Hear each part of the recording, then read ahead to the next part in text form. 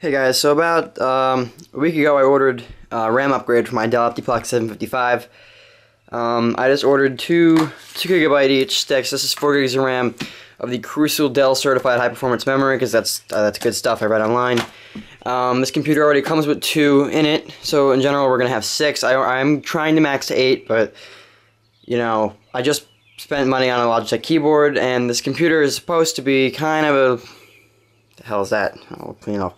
It's supposed to be kind of a lower budget kind of deal, because the whole point was to have a high performance computer for cheap. Kind of blew over that limit. I already put about $100 into this computer, and I'm still trying to get more stuff. So for now, we have 4 gigs of RAM here, plus what's in there. I believe Tiger Direct put 4 512s in there, so that's going to have to come out. So I'm going to be running about 5 gigs until I order the rest of the 4. I'm going to order another one of these probably this week or so, and then put them in. That's not going to require a video, so I'm just going to do a basic video on a RAM upgrade on the Dell Optiplex, because there's not a lot of videos out there of that. So here it is, all of its pride and glory. I'm going to just open her up and get the RAM installed. Okay, so once you get the cover off, the first thing you got to do is get rid of this DVD drive. So you got to lift this little tab they put here, and you know, of course, if I had a tripod, this would be so much easier. So I'm just going to put this down here for a second. Lift tab, slide back, like that. I just lift tab, slide back. I know, I'm sorry, I don't have a tripod. And it should just gently work it out of its position. Okay, so at this point in the process, take a shiny new RAM, make sure it's lined up right with the motherboard. Do not touch the prongs, of course. And slide it in there and push down until you hear it click. It's going to be a little firm, especially on a newer computer, because the clips are tight. So don't be afraid you're going to break anything. Just get in there and shove it until it clicks on both sides, like so. Well, this one's going to be a little more stubborn, I think.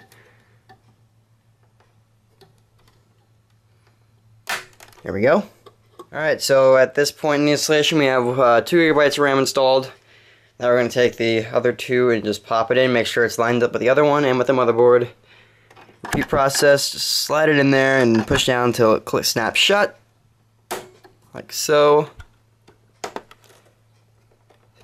Just verify that did close. Yep, that is nice and close. And there's our RAM upgrade. Pretty much you're going to do is you're going to plug it in, turn it on. Once you get this disk drive back in place, plug it in, turn it on, and we'll go from there. If you're planning on saving this memory, you don't want to touch it or anything, so you can actually put it back in the original packaging.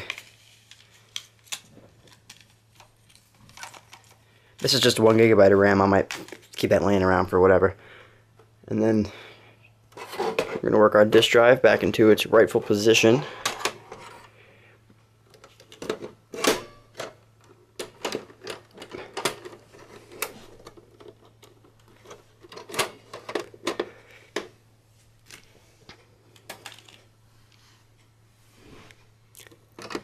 Oh, there we go. You just gotta work that in. Once you get that in, see, it should slide right in. Alright, we're good to go. See, the thing I love about Dell is that they're pretty easy to work on. Make sure these cables don't get in the way of anything. I just like to be neat about that. So, if you want, you can fold them over here, or just leave them where they are. I'm gonna leave them where they are for now, because that's how it was when I got the computer in the first place. Let's get that shit out of the way.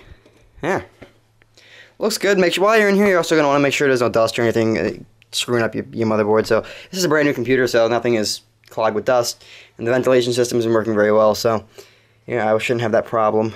If I did, I'd be a little pissed.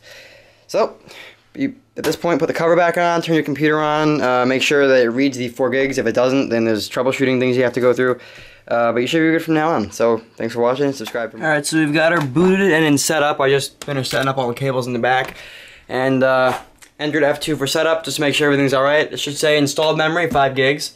And it gives you the memory setup. I like that Dell does this. So we have 2 512s and 2 gigs, exactly what I wanted. And I'm going to order another 4 and remove these 512s and put 4. That'll be 8.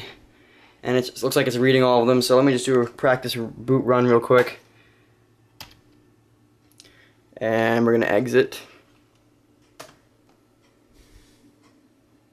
it should boot right into the OS. Like, alright, we're good.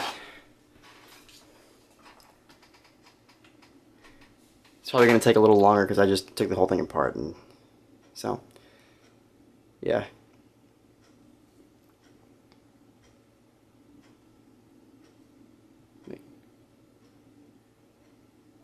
Yeah, normally it takes a little bit less time than that.